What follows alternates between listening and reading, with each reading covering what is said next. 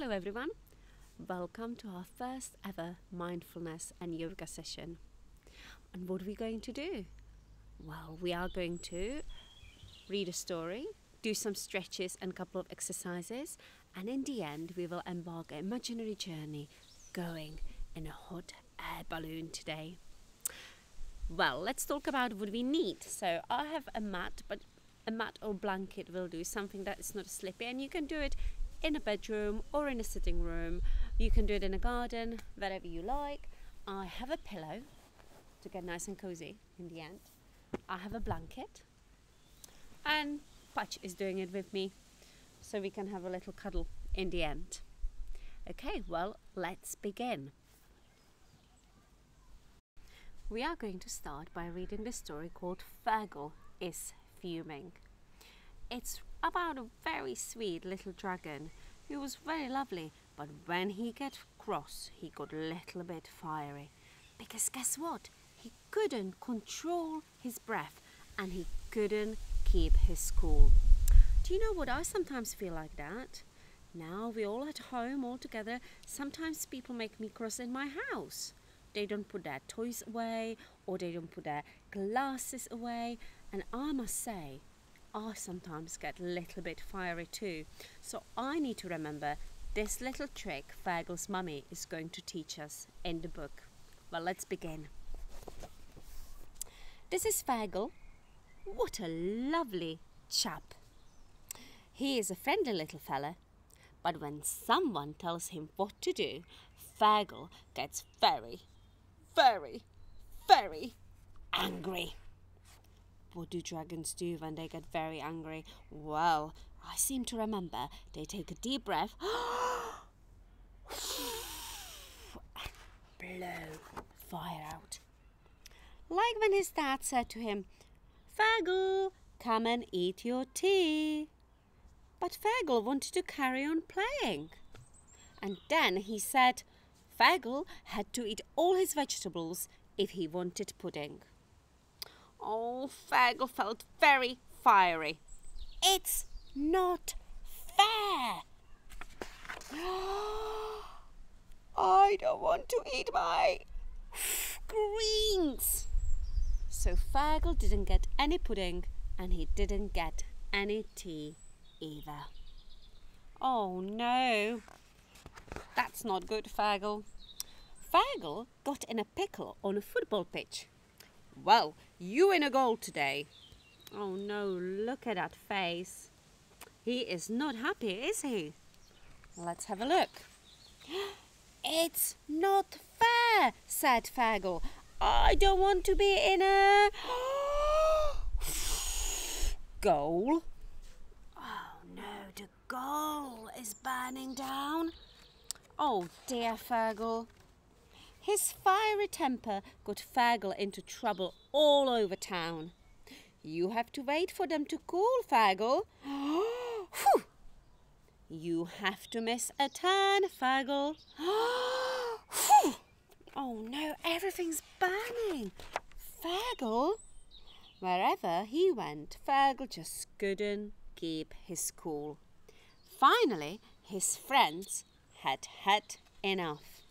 Oh no, what do you think happened? I think some of his friends stopped playing with him. I think they were a little bit scared.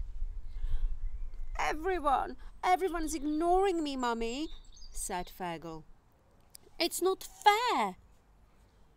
Well, Fergal, dinner is in the bin, Bear's buns are burned, and no one can play football, and that's not fair, explained Mummy. We all get fiery, but we find a way to cool down. My trick is to count to 10. Ooh, do you know what I might try it too? 1, 2, 3, 4, 5, 6, 7, 8, 9, 10. Shouldn't be so difficult. The next day, Fergal felt fiery again. That's not... Oh, but he remembered his mummy's trick. 1, 2, 3, 4, 5. And guess what? He didn't feel so fiery after all. It had worked. Brilliant! Fergal noticed loads of animals had their own way to cool down. When Crow felt fiery, he told his friends about it. He just went around and told everyone about what was going on. When Fox felt fiery, he watched the sunset. Oh, what a pleasant sight. Wolf always found a nice quiet spot and made a big noise. Oh! At the moon. Cat lay back and had a really good stretch. And then there was Hare. He just kept whizzing about, stopped feeling fiery in the first place. Now Fergal had lots of ways to cool down, and when he didn't waste his fire on being angry and fiery, he found there were much more interesting things to do with it. Like powering the hot air balloon we will do in the end of our session. Bye, Fergal. So what do you think? Do you sometimes feel a little bit cross or frustrated or sad when you just feel you want to stamp your feet and maybe go do something you shouldn't? Well, maybe next time it's a good idea. You stop, you listen, and then suddenly you start counting. You can maybe even close your eyes and imagine something lovely. I am going to imagine I am on the beach. It's nice and warm. Okay, let me see if it works. I close my eyes and I start counting very quietly. You can even count silently in your head. 1, 2, 3, 4, 5, 6, 7, 8, 9, 10. Oh yes! I definitely heard the sea and I felt the lovely warm sand underneath my feet. But that's enough talking now. Let's kneel on our exercise mat and curl up into a tiny little ball. Let's pretend that we are a seed that's been planted in the ground. There you go. 1, 2. What can you hear? Can you hear your heart beating? Or can you hear the birds outside? Everyone will hear something different. But because we are a seed and we want to grow, we need to stretch and make sure we scoop up as much nutrients as possible so we can eventually grow into a tall, strong plant. But so far, we are resting under the ground, getting ready to grow. There you go. Let's sit up, stretch your neck, 1 knee up, 2 knees up, bend them a little because you need to get through the soil. So 3, 2, 1, whoosh! And again, you need lots of power. 3, 2, 1, whoosh! Maybe one more time. 3, 2, 1, jump! Yay! Now you became really strong and you can stretch towards the sky. There you go. Try to stand as straight as possible. Oh, and it's a little bit windy, so let's sway left to right, left to right. That's it. And now your leaves are stretching out and splitting in two. And you becoming a beautiful, strong flower. And you can turn towards the sun from side to side. And maybe just like the dandelion you saw in a science lesson today, you can spread the seeds around to make sure your garden gets filled with all the dandelions and becomes nice and yellow. That's it. Now you can bend over and shake all the tension out. Shake all the sillies and sway from side to side. That's it. And maybe give it a stretch. Can you touch your toes? And now you strong again. Nice and straight. That's it. And maybe you can even show me your best tree pose. Try if you can balance on one leg and put your hands in the middle of the chest and stand very still, just like a tree. Oh, let's do this again. Okay, let's back on your knees. Curl up into tiny ball. That's it, just like the seed on the ground. And be very still. What can you hear? Are there any noises around? What can you hear? And then scoop up all the nutrients and all the water and fill your seed with all the goodness, because you need to grow really strong and tall. That's it. And very soon you're going to feel that you want to come out and start growing. So sit up upright.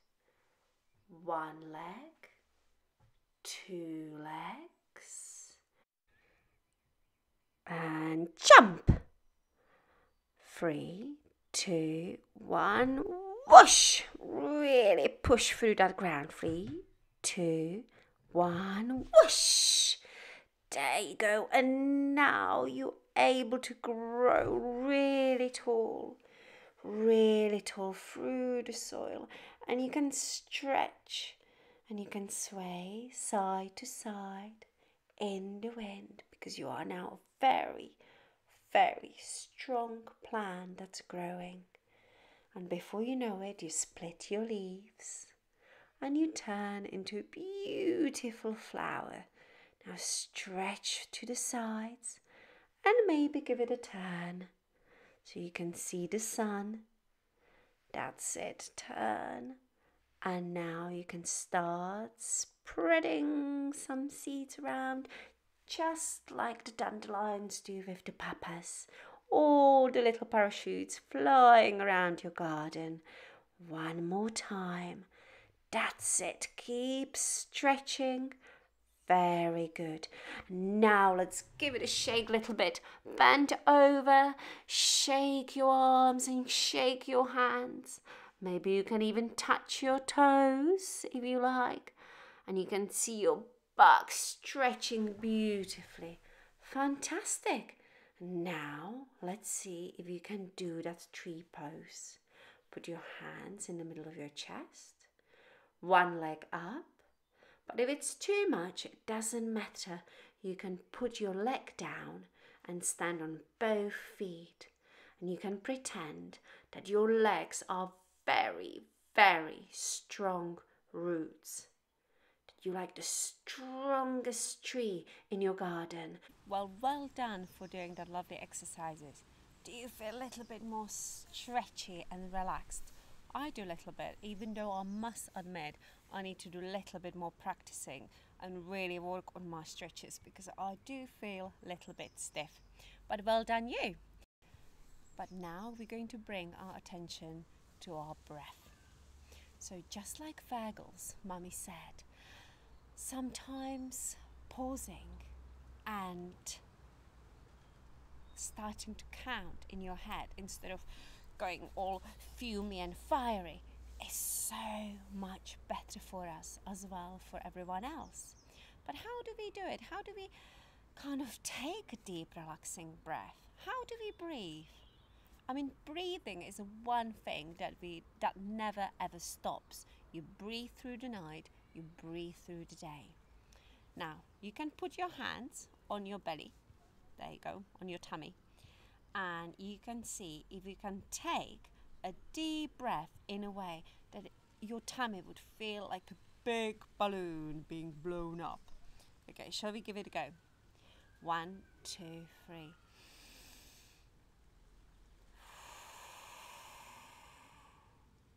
Well, if your hands are moving, you're definitely blowing up the balloon inside your tummy. We can pretend there is a balloon. Okay, let's start again. 1, 2, 3. Take a deep breath.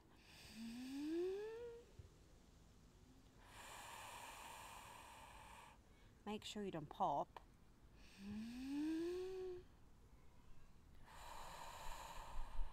So next time when someone makes you upset or cross, you can just take a deep breath in, fill up your tummy, and then let it go. And again, take a breath in and let it go.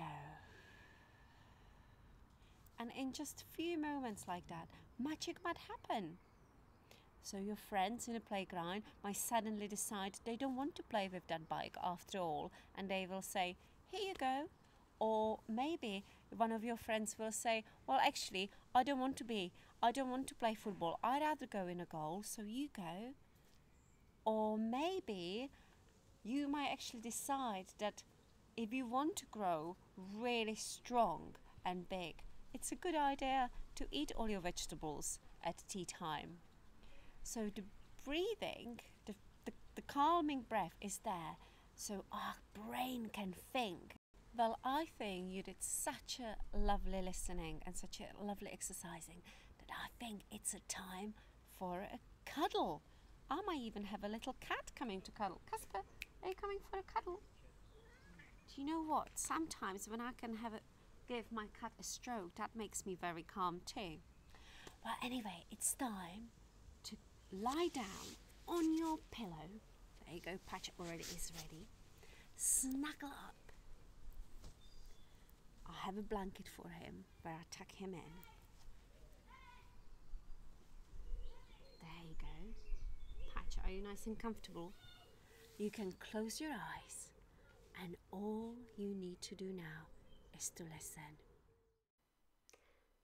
Allow me to take you on a very, very special journey. You don't need anything, just a place where you feel safe. You might be at home or at your grandparents' house, but you know that wherever you are, you have people who love you and keep you safe. You can close your eyes or you can leave them open. This is your special time and it is up to you. Okay, are you ready? Today we are going to travel in a hot air balloon and we will use our magic calming breath to power it. Send it up, up, up towards the sky. But before we begin, let's make sure we pack a picnic with us. You can pack anything you like. Maybe you pack some juicy strawberries or a sweet melon or maybe a couple of sandwiches. You can also take anyone you like with you. Remember, the hot air balloon is magic and it can fit as many people in as you like. All you need to remember is to breathe. One breath in and out. The lovely calming breath. One in and out. That's it. There you go.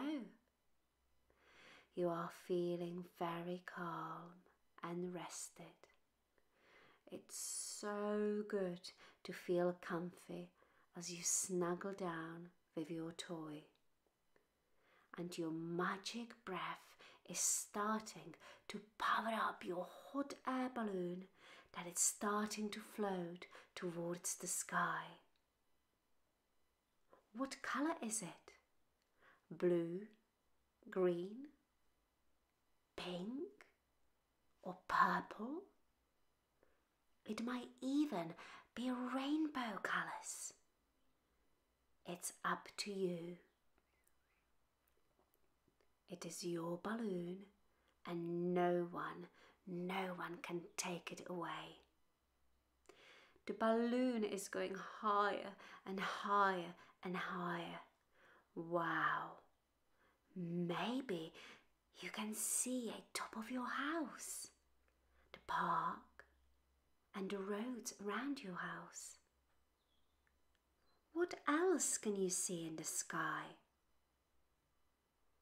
I can see birds flying around and beautiful butterflies. Oh wow! I just saw a fairy and wow, there is a pterodactyl swooshing past. I just touched his wing and he smiled. One of the butterflies perched on my picnic basket and I shared the strawberries with him. Then he sat on my finger and as he flew away, sparkly dust rolled off his wings and made my hot air balloon even more special. When I looked down, I saw Mummy and Baby Bear climbing up the mountain. They turned to me. They looked at my balloon and gave me a wave with their soft, cuddly paws. And then I noticed horses and unicorns playing together in the fields, drawing rainbows in the air. I saw all my favorite things because I wanted to see them. They are all in my memory, and I know that any time I like, I can turn on my magic breath and power my hot air balloon, which will take me anywhere I like, to all of my favorite places. I know that next time I feel sad or cross or angry, I can turn on my magic breath, which will help me think and make me feel calm and rested. You can now ask your balloon to land you gently back where you started. Climb out of the basket, and if you like, you can go and tell your grown-up about your magic journey. Tell them about who you met and where you went. You may even want to draw a picture of your magic hot air balloon. I hope you enjoyed my special hot air balloon story, and I'll see you next week. Bye.